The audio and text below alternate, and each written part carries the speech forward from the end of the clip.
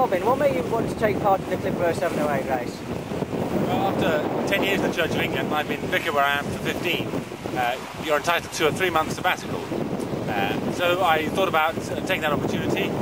I spoke to the bishop about it, so I could go and study or get stuck into some theological books, or I could take the time out to do this race.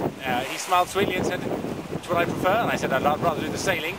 Somehow in the background I knew about this, so I signed up. I spent 1 month of my 3 doing the training, and these 2 months crossing the Atlantic. So Robin, why Nova Scotia Clipper? Well, I think the Clipper organisers knew that I was I'm born in Canada. My mother was Canadian, and we lived out there until I was 3 when we moved back to England, where my father was British. So I still have a Canadian passport. I told them that, and if there was any connection with any crew, that would be the one I'd like to pursue. And it's great to have been on a boat with a handful of Canadians as well as some other characters. So it's a boat I do feel some sort of home with because of my Canadian connections. So I think that's why I've been put on here.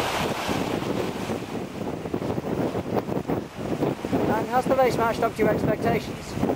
Oh, definitely. It's surpassed them. It's been really a magnificent adventure. We were very well prepared through the training to know what to expect. We've had 3 weeks on board and a few more days here and there to come to know exactly what it is life on board is going to be like. But in terms of looking at the sea, the sailing experience, there's been wonderful variety of weather conditions we've had, the wildlife, and a fabulous bunch of people to be crossing the ocean with and getting to know from complete strangers to being really good friends. And I sort of knew all that was going to happen, but it succeeded. I was hoping for, certainly. Have there been any particular challenges you've had to face?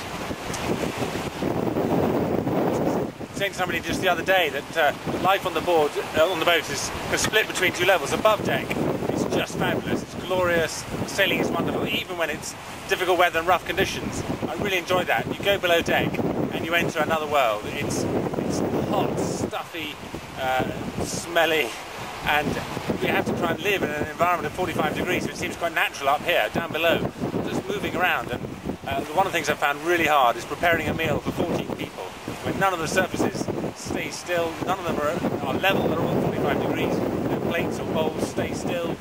You're bracing yourself for the next crashing wave all the time, and it's getting really hot, and it's quite a challenge. And you've got tuna and pasta for the 3rd time in a week, and you've got to find a way of making it taste different for people. So I'm not a natural chef. It's been fun doing that. I've really enjoyed mothering, as it is, with somebody else and having that help doing that. But it's been a challenge. What have you particularly enjoyed about the race?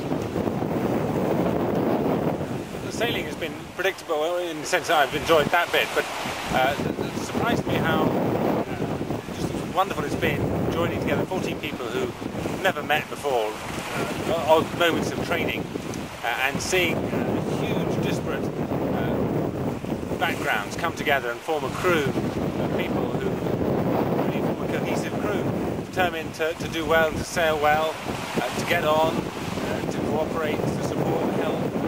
People who, back in England in the ordinary course of events wouldn't come together and wouldn't become friends that we have become. People here from Canada on the crew as well. So it's just seeing that community form, gel and work together has been really, really encouraging and touching and very moving examples of people just looking after one another in this quite difficult environment at times. Also, having been ordained for 18 years, life gets really sort of stuck into the church, and you obviously know that's a sort of minority of the population. So it's really been, I've really enjoyed just getting my head out of the church environment completely and coming into, as you say, the real world. Life on the boat is not exactly a real world, but it is very other than the church, and it's been fantastic. Just getting to know people, different experiences, different backgrounds, different outlooks, and reconnecting with their thinking and their culture, their way of life, are just really valuable, and I should take that back and give them a big pass on the journey. How have the rest of the crew reacted to having a vicar on board? Well, you have to ask them. Bless me, Father, for I have sinned. Bless me, Father, for I have sinned. Bless me, Father, for I have sinned multiple times. I've taken a fair bit of stick, which has been fun, and I do get a lot of requests for prayer when the wind isn't doing what we think it should be doing for us. And unfortunately, it looks like we're going to come in third rather than first. So thank God we've had some good winds. We just need to brush up on some of our sailing techniques to pull up those other two places. But it's been fun. You have to ask them. One or two adjustments to language, I suspect, as well. Do you know the story of Jonah? Yes, apparently it is bad luck having a vicar or priest on board, because the story of Jonah, there was a great big storm until he was thrown overboard when things calmed. So when things get stormy, you throw your vicars overboard. Fortunately, we haven't had serious storms, and they've been very kind to keep me on board. What does your wife think of you doing this?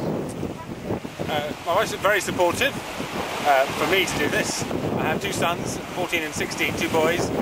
All three of them have seen the boat, come on board, seen the conditions below, and are all pretty incredulous as to why I should want to do this. Particularly Catherine, my wife, who feels boats should be only sailed in sunshine, upright, and bad conditions. She's very happy for me to do it, but cannot comprehend doing it herself. And she's had to work hard at home to hold everything together, but she'll be happy to see me home. And it's been interesting talking to others on the boat. The reaction of their families and friends has been divided. On the one hand, you've got people who are terribly jealous and think, oh, what a wonderful opportunity, I'd love to do that. And then the other reaction, the other extreme is you're completely nuts. Nobody in between. Everybody seems to fall into those two extremes. My family on the nuts side.